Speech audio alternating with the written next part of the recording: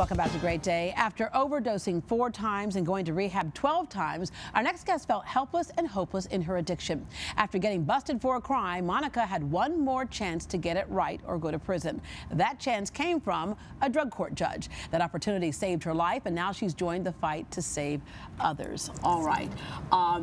Wow, you were deep in it, but how you started out, and I think one of the things we want to do too with drug addiction is erase that stereotype of you must be a bad person or whatever, right? Yeah. Life for you in the beginning was normal childhood, right? It was.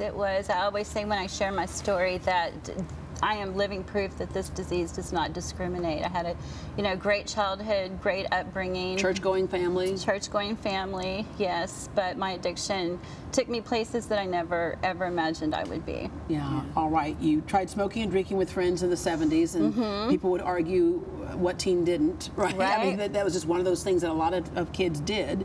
But things got out of control. At what point did you realize, even that early, that this is not just experimenting or doing what teens do, it was something a little more serious? Right.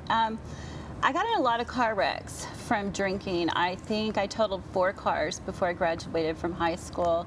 I always wondered, looking back, why my parents didn't put me in treatment, but, we just really didn't know how bad it was. Yeah. I didn't realize that I had a problem at that point. Oftentimes we'll say that addiction is the symptom of something else. Absolutely. Right? And I think that's the thing to keep in mind too. People that are part of drug court programs have been through the system repeatedly, and often it's high risk and high need. Yeah. And I think that Monica has sort of shown that is her profile in this. And one of your triggers was losing your father. Yes. And that kind of sent you over the edge. You had 4 near-death experiences. I want you to explain to folks at home, because I think people who have not been around this or not exposed to it don't understand. They would say, well, you almost died, you got to stop. It's much tougher than that. It is so tough. The disease of addiction is so powerful. It's not enough for some people to go to jail. It's not enough to almost die. It's not enough to lose your family. No matter how hard you want to stop, I couldn't stop. Yeah. I oftentimes hear people say the best thing that happened to them was to get arrested, because, and normally, maybe not, but when you have a city that has a drug court, that could be the best thing that happens. Now, if you have an opportunity to get into one of these treatment court programs, which I think Monica can really speak to, having gone through one, it is a chance to get your life back and remove all obstacles from your success. And I know, Monica, one of the things about your addiction is your introduction to opioids became it was because of surgery, correct? Right. Can you talk a little bit about that? Yes. Well, you mentioned my dad. So when my dad passed away, I started drinking a lot, and a few years I just kept that up, instead of grieving. And a few years later, I had a surgery, and at that point, I got addicted to opioids. Yeah, you're like so many people who that was never in their mind, right? And that conversion, and then that can easily trip over into heroin use because it would be cheaper. But then the other thing happened. You were kind of like the fox in the hen house. You got a job working for a doctor. I did. I worked for a doctor, so I knew how to write prescriptions. I knew how to call in prescriptions, and I started doing that. I was so desperate. I met people, off the streets that I never thought I would meet before to, buy drugs. I would write prescriptions. I got caught after doing that for a year and a half. That's another part of the dragnet, if you will, is that we've kind of tightened up what we can do with prescriptions as well. Yeah, absolutely. Absolutely. Okay. So you got caught. I got caught. And so what they did is put me on probation. This is the first time I was on probation, and that didn't work because you're on probation. Well, just probation doesn't address the issue, right? No, it didn't. They didn't give me treatment. They just kind of, like said, you need to come and report and take random UAs, and so yeah, that didn't work. So I went back into treatment over and over again until I finally got arrested. All right. That wonderful day. When you faced that judge in court, what was your expectation and what happened instead? I had no idea really what I was up against. It was a judge. It was a judge, right? Yeah. And the experience that I've had with probation and the court system, I was expecting someone to be, mean and throw that gavel down. And instead, he was very engaging and understood what I was going through. Wanted to know about your life, right? Wanted to know about my life. Yes. How'd you get there? Go ahead. how did I get? Yeah, that's the key that you want to know is how you got there. But you were going to say? Yeah. No, I was just going to say, can you talk a little bit about the team and how the treatment really was implemented and how that helped you? Absolutely. So the great thing about drug court is that it is a treatment, it's a team, it's a family.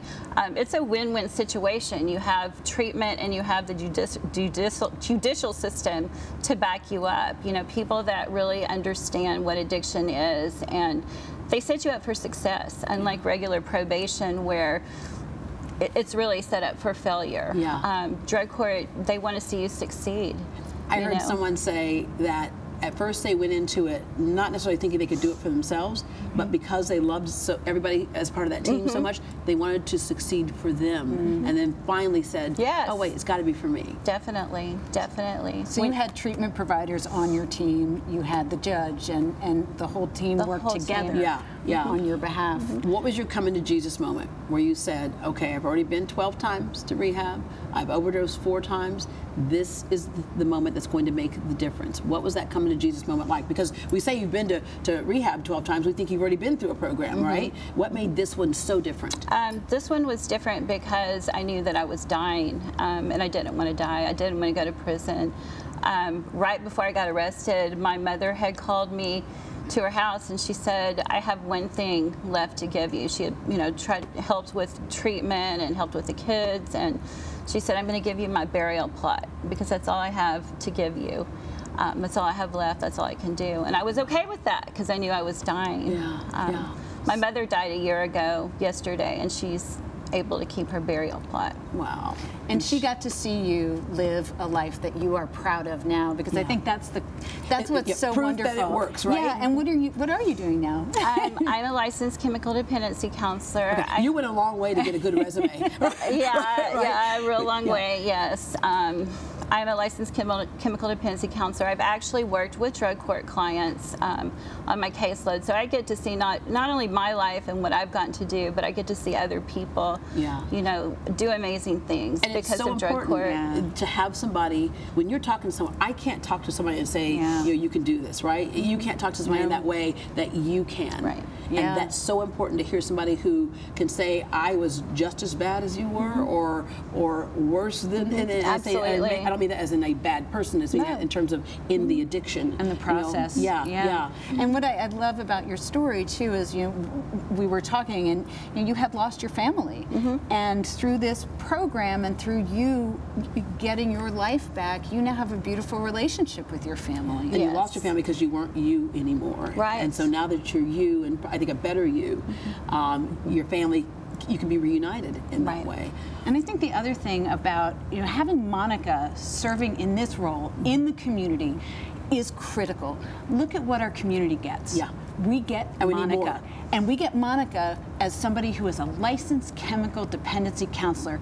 And we are facing an epidemic of addiction in this country. We need more licensed chemical dependency counselors. And people aren't knocking down the doors to do those jobs. And nobody can do that job better than Monica because she's been there. So we as a community get a really valuable and productive member back home, by giving that chance. I always say, sometimes you don't choose your mission chooses you. That's right. Your mission chose you, and you're carrying it out very well. Thank you. Thank you for sharing your story with us, because that's also part of it, is being able to put a face to those numbers we talk about and say, that was me, it doesn't define me.